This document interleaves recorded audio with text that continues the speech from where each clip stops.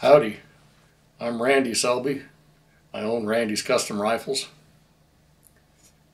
As a young lad here in the valley, I grew up on a tourist resort, hunting lodge. My grandparents owned it, and from a very early age I had a great interest in those sort of things. To do with the outdoors, horses, hunting, guns, and so forth. My granddad was a gun collector and did gun work for himself, and I very early was very attentive to that. Followed my granddad all around the area, no matter what he was doing, and friends that he knew, people that came hunting with him, and one thing or another. I always had to be right in the middle of everything.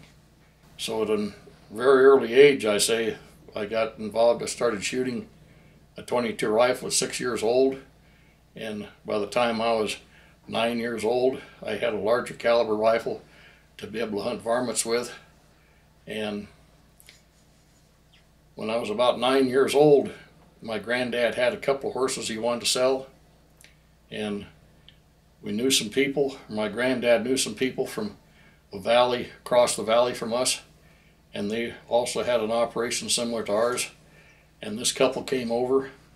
It happened to be Les Bowman and his wife Marty. And Marty loved to raise horses. And one of the horses we had was a mare, and she took to that mare very quickly. And all the time that they were there, they showed an interest in me, and couldn't believe how interested I was in the horses and things like that. And we just kind of developed a relationship. I did, my granddad, with Les and Marty Bowman. And it was within the year, Marty Bowman called and said that Colonel Townsend Whalen was going to be at the ranch to hunt, and that they wanted my granddad and me to come over and meet Colonel Townsend Whalen. Now, I'm only 9 years old, but we went over and had a great lunch at their hunting lodge, and developed somewhat more of a relationship. And whenever I saw Les, we always spoke when we were in town. I'd see him frequently in town. Both of our operations were around 40 miles from Cody, Wyoming, west of Cody, Wyoming, near Yellowstone Park. And by the time I was 14 years old, I was doing a lot of shooting. My granddad taught me how to reload ammunition by the time I was 10 years old. And so I was working up loads for various things at that age with other people. I took right to it, and I had several rifles that I'd picked up when I was 15 years old. I was hand loading for him, and I had a rifle of a friend of mine that I was working on, trying to develop a load. And I bumped into Les at the post office in Cody, and I told him the problems that I was having with this rifle. And he says, well, you need to do this, you need to do that, something else, and basically just right there, headed me in the right direction to be able to develop loads for this rifle. And it turned out it worked really, really well, his advice, and we developed a tremendous relationship over the years. And within the year or so, I picked up the various component parts to build a rifle myself, because my granddad could show me how to do some of these things. And so I built my first rifle at 15 years old, and within a few months I built a second rifle. And the first rifle, I developed loads for it, and it shot 1/4-inch groups, 10-shot 1/4-inch group at 100 yards. My second rifle, I shot 9/16-inch group. That was just right a couple of years after the 7 Remington Magnum came out.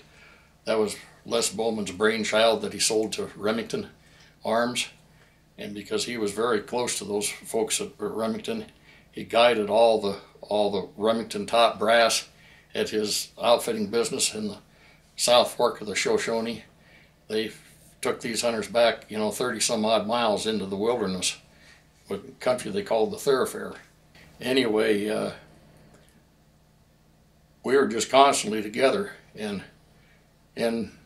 by the time I was about 19 years old, I got married, and I was thinking of what I was going to do when I graduated from high school, and Les and I were spending a lot of time shooting and developing loads for rifles, just all sorts of things, because all the larger gun companies sent him their rifles to test, because they knew that if they sent it to Les, that he was the man, the go-to man to properly test their rifle and give a word of praise or a word of criticism or whatever it might happen to be. And anyway, Les was kind of inquisitive, you know. He says, "What are you going to do?" He says, "When you get out of high school," he says, "you gotta, you know," he says, you got a wife, and he says, "You're gonna, you know, probably sometime have a child, and, you know, what are you going to do?" I said, "Well, I'm kind of leaning towards maybe, you know, being an engineer." Well, Les was a very experienced engineer, and he built and developed aircraft engines and so forth, and he also, being connected to all the gun people in the gun world clear across the United States and other parts of the world, he knew those aspects. He knew everybody in the industry personally, up close. He could just pick up a telephone and get whatever he needed for whatever the purpose might happen to be. And he says, "Well," he says, "you know," he says, "of course," he says, "you know," he says, "I'm an engineer." And he said, "I think that you'd find engineering boring." And he says, "I don't think that that's what you want to do." And he says, "You've got an inherent built-in gun ability, a gun savvy like nobody else of your age." So he says, "I think that you ought to go to gun making school." I suggest Trinidad State Junior College. P.O. Ackley started that school, and basically it was worked into the college over the years. And he says, I suggest that that's what you need to do. And, you know, and just at that, I thought, you know, I think you're right. I think you're right. I think that fits Randy, because, you know, I love to shoot, I love to develop loads and do all these things and hunt. And what could be better than to build rifles and shoot the rifles, test the rifles that you built and sell them to people and so forth, and, you know, develop that kind of relationship with people that did like things in the gun world. So he wrote a letter of recommendation to Trinidad State Junior College, and I don't know that he needed to. I mean, anybody could apply and go to college, you know, for whatever the purpose was, but he did. And anyway, and they sent him an application package and everything, and I applied and went to Trinidad State Junior College in 1969, September 69. That's a 2-year accredited college course with a major in, you know, in gunsmithing. So you go to gunsmithing school. There's various things that you have to do, and one of the biggest requirements during that length of time where you're there, you've got to build a complete rifle, you know, take an action and a barrel blank and a stock blank, just a square stock blank, and build a rifle, you know, with those component parts, a trigger, you know, scope mounts and so forth, and whatever else it might happen to involve. So that's what I did. I had a Springfield action, and I built a 30-06 rifle on a Springfield action, and I was finished weeks ahead of all the other students, because I'd already built, you know, 3 rifles that way. You know, I didn't have a lathe or you know, access to a lathe before I went to gunsmithing school, but I learned, you know, some of those aspects. And I'd used a lathe a lot in high school because I took double courses in machine shop. So I had a tremendous amount of experience in the machine shop running lathes and milling machines and things of this sort. So I think that I had kind of a head start ahead some of these other students because of my background, you know, with my granddad and with Les Bowman. So we had to make various tools and fixtures and jigs for gunsmithing in gunsmithing school. We had to take apart, disassemble and reassemble firearms and so forth. And when I went to Trinidad, I took 50 guns to gunsmithing school. And 50 guns, you know, about a dozen of those were rifles, the rest were handguns. And I took all these guns because I felt that I had a lot of guns that were very valuable from the aspect of gunsmithing theory. That's assembly and disassembly. And so a lot of these firearms I took to Trinidad were used in gunsmithing class to be able to teach all the students how to assemble and disassemble firearms and how this worked and how that worked. A lot of them were semi-automatic handguns because my granddad was into that sort of thing, and at that point in time I had inherited a huge gun collection. With that aspect, it really benefited me because they had a limited number of firearms at Trinidad State Junior College for gunsmithing theory, and to be able to teach students how to work on firearms and how things really worked and so forth. And it really added a huge dimension to every aspect, and it was very much appreciated. And as I say, we were all required to build a complete rifle during that class of, you know, gunsmithing classes of 2 years, but I didn't build one rifle.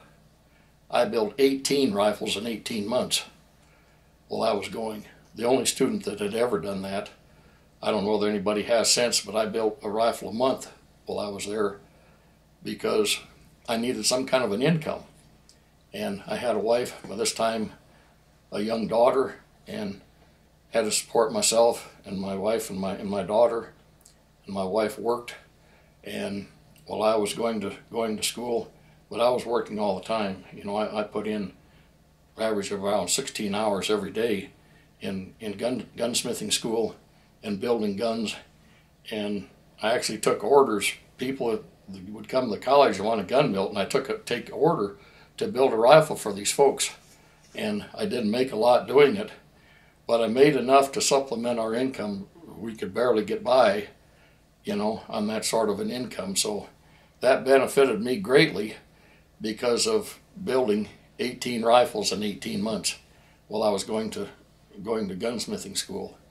And by the time I, you know, saw the end of the road to get out of gunsmithing school in 1971, thinking, well, who am I going to go to work for? What am I going to do? I got to start my own shop. What am I going to do, you know? Well, I sent letters around various parts of the country. P.O. Ackley, you know, who was over in Salt Lake City, was a gunsmith in Salt Lake City. And anyway, other people that, you know, like barrel makers and other gunsmiths. And really those were all pretty much just one-man shops, actually. And it was rare that they took on anybody to work in their shop. Occasionally they did. So I had to work into something, and since I had quite a lot of machine experience, you know, lathes and milling machines and so forth, I landed a job, you know, as a machinist. And over the years I worked into being a tool and die maker machinist. I found an opportunity that maybe I needed to kind of move up in what I was doing, and I wanted to do something in the machine aspect of things related to the gun world. So I flew to Lewiston, Idaho, and I went to Spear Rifle Bullet Company. And I told them who I was and what I did, and they hired me on the spot. They wanted me to go to work the next day, and I said, well, I can't do that. I've got a wife and a child, and, you know, my home is over in Colorado, and I've got to move to Idaho, and so give me a month, you know, to get things over here and get settled, and, you know, so that's what I did. So I was a machinist, tool and die maker, journeyman machinist, tool and die maker for Spear Rifle Bullet Company for a little over a year and a half. And also during that time, because they knew and understood that I did a lot of this gun work, they had many accuracy rifles in their test lab that the barrels were wore out on. So I rebarreled all the rifles in the ballistics lab for them. They had barrels that were wore out on their pressure test guns. I rebarreled those pressure test actions and built a, copper crusher pressure test action for Spear, just like several that they already had. They needed another one. So I did that. I built bullet making machines, bullet dies. I perfected they were wanting to come out with a line of their own boat tail bullets. I perfected the boat tail bullet machining aspect and so forth. Nobody else could seem, they'd handed this job to other employees, but they could never seem to catch on how to do it, and I took right to it and did it and perfected it. So we were able to produce bullets for, with the boat tail design from Spear. And I built the Grand Slam bullet making machine that built their Grand Slam bullets. And from the ground floor up, it was built out of an old World War II 50 BMG. It was basically a machine to draw brass material into 50 BMG cartridge cases. And of course we had to tear all that down and rebuild this machine completely because it was aged. And I built all those things. I built their whole line of ammunition, pistol ammunition loading machines there. And during this length of time, I worked 4 10-hour days, and it just literally wore me out, and I couldn't understand how, I have 3 days off. By the time I go back to work, I was recuperated, but after a day or two, then I was wore out again. And so I found out that I needed to leave that low climate that was at about 1,100 feet, because I'd spent, my life at higher 5, 6, 7, 8, 9,000 feet altitude. So I got a hold of Burris Scope Company in Greeley, Colorado, because they needed a tool and die maker machinist, and I landed the job over the phone. And I left Idaho and went to work for Don Burris.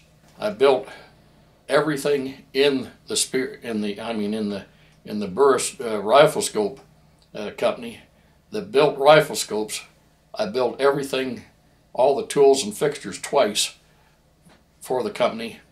I built all the prototype scopes.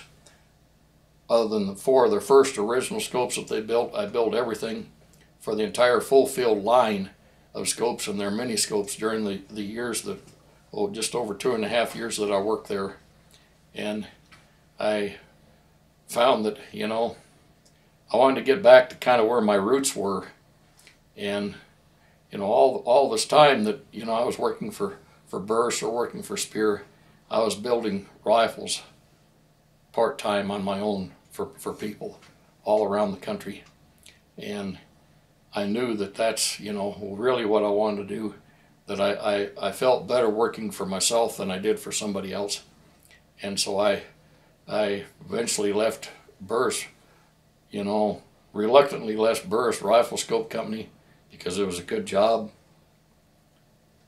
They were good people.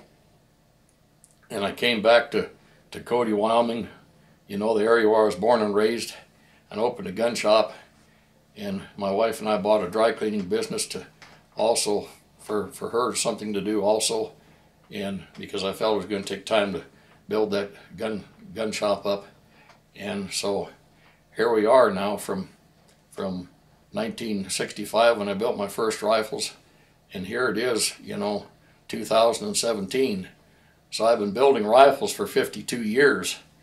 And over this 52 years, I've built rifles for people in every state in the United States, Alaska, Hawaii, Australia, New Zealand, Germany, and so forth. And this is what I want to do. We live about 20 miles out in the country. I've got my own gun shop, and I'm able to do all my gun testing right on site. I can reload ammunition for a particular gun project and test it and develop loads for the precision rifles that I build. And I build rifles for almost every aspect that a person has a need for, from bench rest rifles, hunting rifles, lightweight hunting rifles, long range shooting rifles, and so forth, and takedown rifles. And anyway, you know, it's something that I enjoy, and I don't see myself as ever, you know, giving up what I like to do. I'll do it, you know, as long as I can do it, and continue to do it.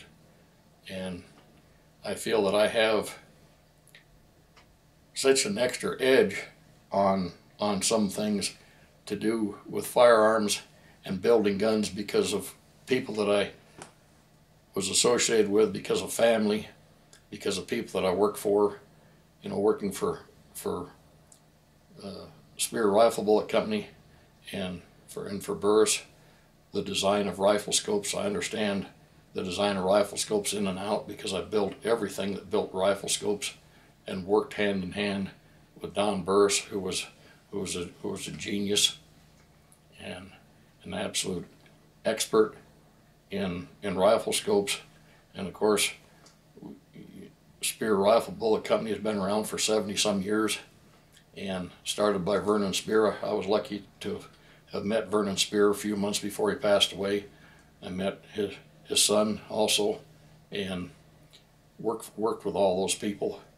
But anyway, that's been my background, what I do, and why I do it, the love that I have for the firearms and the hunting industry, and the relationships that I built with people all across the world and in this country. And I don't know how